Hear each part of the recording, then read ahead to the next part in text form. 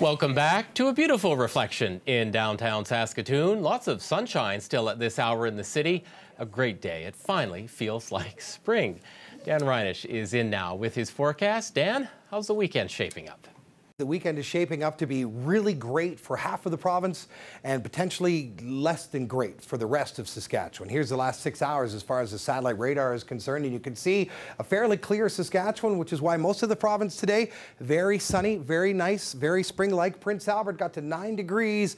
Trying to get to that 10, the first place to get to double digits so far this year. On the plus side, didn't quite make it. Now, let's go to the weather maker's map. Going to show this system that's moving in. So you see fairly clear, their high pressure system move out. Watch this corner over here. One system moving up, another one moving over. They're going to join, and that potentially could mean some really nasty things through this weekend, especially Saturday night into Sunday. How nasty? Let's take a look at this special map that we put together for you. These precipitations, okay, so look at all of that. The darker the blue, the more snow. So Kindersley and Yorkton, trace amounts. Regina and Moosomin 5 to 10 centimeters. In Estevan and the Cypress Hills, 10 to 20 centimeters are possible. And in Swift Current and Assiniboia, you could get as much as 40 centimeters of snow Saturday night into Sunday. These are snowfall totals that are expected due to a storm system that is moving in.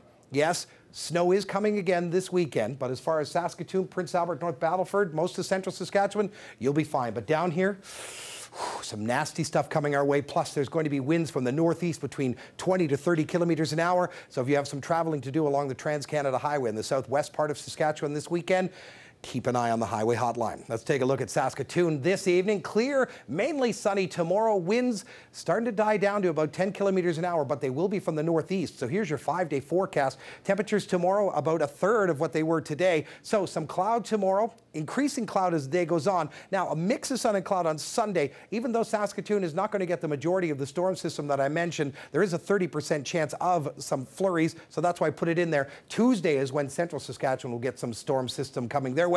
8 degrees on Wednesday. Now, let's take a look at Regina. Clear for the most part overnight, a mix of sun and cloud tomorrow morning. Then as we go to the 5-day forecast, increasing cloud into Saturday. The storm system starts Saturday night into Sunday. A mix of sun and cloud on Monday. A mix of sun and cloud with some more snow on Tuesday, and 7 degrees and sunny on Wednesday. So the system is coming. Know about it, and also know that today is the last day for our Show Me Saskatchewan contest. The last day I'm giving out toques and mittens, and Amy in Weyburn gets the first set this evening. Here is a photo of Frosty the Snowman waving goodbye to a cold Saskatchewan winter on a farm, no less. Amy, thank you very much for sending that photo in. You have a toque and mittens on their way to you, and you're entered in the grand prize. At the end of tonight's show, we'll be giving away an iPod Touch to everybody who sent a photo in. So if you haven't won yet, cross your fingers and good luck. And also remember this email address, showmesaskatchewan@cbc.ca, because even though we won't have prizes every day, if you send in pictures of bad weather, you could still win a prize somewhere down the road. Here's our business numbers now.